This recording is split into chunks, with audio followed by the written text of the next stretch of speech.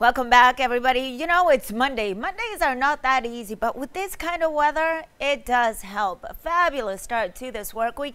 And we need to prepare the umbrella, not necessarily for today or tomorrow, but as we head into Wednesday, possibly Wednesday night, I'm thinking at the moment, according to the latest guidance, we could be dealing with some precip, and that would be ripping apart from that moisture along the Carolinas at the moment. So let's get that umbrella ready, but the sunshine will be back by Friday. At least some sunshine, partial sunshine, and a little bit more by Saturday, and abundant sunshine by the first day of autumn. That would be Sunday. It officially starts at 8:44 on a Sunday, 8:44 in the morning. Sunshine galore at the moment. 73 is that temperature right now. 75 is the normal high. Today we're expecting to be a few degrees above average. We'll be maxing out a couple of degrees above normal today and tomorrow as well. Dry conditions locally, but check out what's going on down over the Carolinas. Flooding, rains, and tornado warnings at the moment.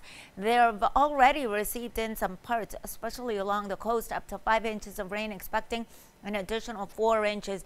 And this is what we could be in store for. Some of that moisture making its way into our area and also bringing along with it higher dew points, higher humidity. So as we head into Thursday afternoon, the evening commute may be impacted, but I'm not seeing a whole ton of rain out of this.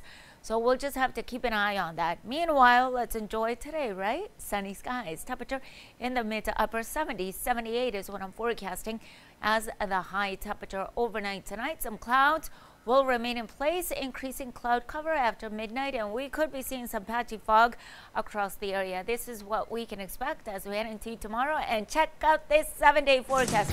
Hey, you know what? Not that bad. Wednesday, Thursday, okay, we'll take it. But notice Saturday, Sunday, talk about fall starting on the right foot. Nice and crisp and clear. Kara, we'll be right back with more news on the other side.